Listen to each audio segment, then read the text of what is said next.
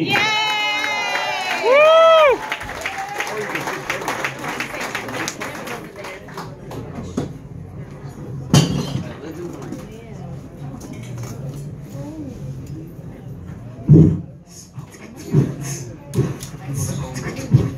Yo, what up, y'all? My name is Steven C, and I'm here to get you pumped up, jumping out of your seats. Though I really didn't come here to lay down some sick beats. I just got up on the stage to do some comedy.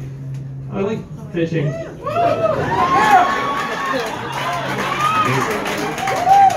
Thank you. Yeah, I'm good with my tongue. I like to fish. I like being on the ocean. My favorite genre of music are sea shanties, and when I'm out on the ocean, I can sing "Roll the Old Chariot Along," and no one will say, "Hey man, shut up," or "Sir, this is the post office. We're going to have to ask you to leave." I also like being on the ocean because it gives me a chance to think about weird things about fish, like how I bet if sea bass just studied a little bit harder, they could be A bass.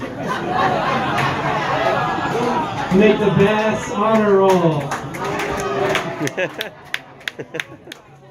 Or how like when it comes to dolphins, I am definitely a feminist. Hey, male dolphins means so back off. So I got back from fishing, and I noticed I had a rash on my lower lip.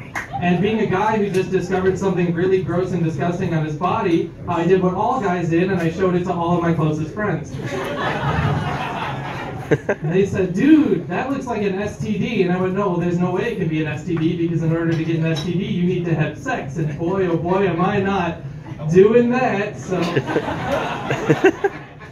they told me I should go to the doctor, and I thought, wow, doctor, that would be a good idea, except that my health insurance is a bronze plan through Florida Blues, so a doctor is not in my coverage. Yeah, so just at the end of the year, my parents' health insurance company decided that it no longer cared for my well-being, so I had to go out and get my own insurance provider. And being a red-blooded American male who hates ISIS, I went on healthcare.gov, and I signed myself up for a health plan that's going to benefit not only myself, but my country. Of course, I have no idea how healthcare works, and healthcare.gov was very confusing, so I just ended up picking whatever had the lowest numbers. I got a plan that's $250 a month that has a $0 deductible, and I thought, wow, that's really cool. That's in my affordable budget, and every time I go to see a doctor, I'm not going to have to pay anything. But that's because I'm dumb and I don't know the difference between the word deductible and the word copay.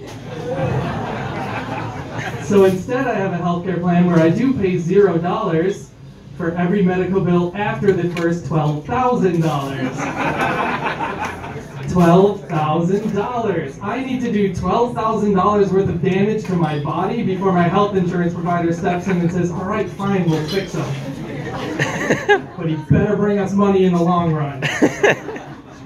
$12,000. And I also found out that the $250 a month that I'm paying towards the health insurance does not go towards the $12,000. It gives me the privilege of only needing to pay up to $12,000 on my health insurance. Not only that, but the $250 comes after a $250 tax credit, which means I should be paying $500 for the privilege to only need to pay $12,000 on medical bills. At this point, if I go to the hospital, I think the only thing that's in my budget is to die.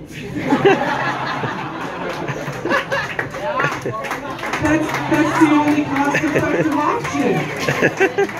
If I hit my head on something, and I end up in the hospital, and the doctor goes, "Oh, you have a mild concussion," I'll be like, "Ooh, pull the plug."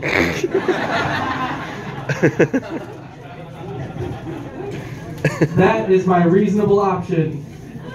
But I did still, so like, I can't go see a doctor about the thing I have. I mean, I could see a doctor, like one could be passing me on the street and I could go, "Ah, pop quiz," but like that's all I could do. I can't get a professional medical consultation. So instead I was like, oh, what else can I do? And then I realized, oh my God, I'm in Key West. It's spring break. I just need to go to Fat Tuesdays. The spring breakers there are a plethora of knowledge on potential STD rashes. After 5 minutes walking around in there, and not only will I know what's on my face, I will know the scientific name, the country of origin, and I will have a new homeopathic remedy of herbal tea and yoga that'll clear it up in 3 to 5 days.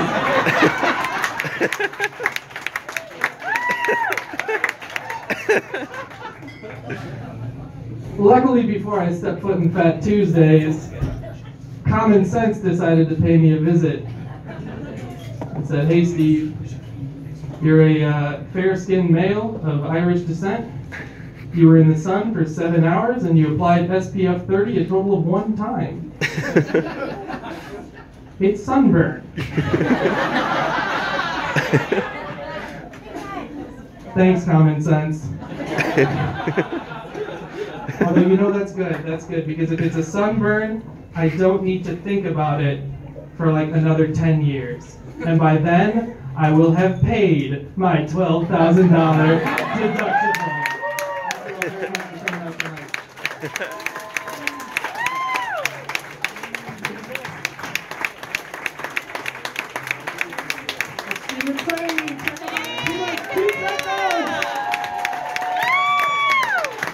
Steve, you still got to fix my side of your mirror?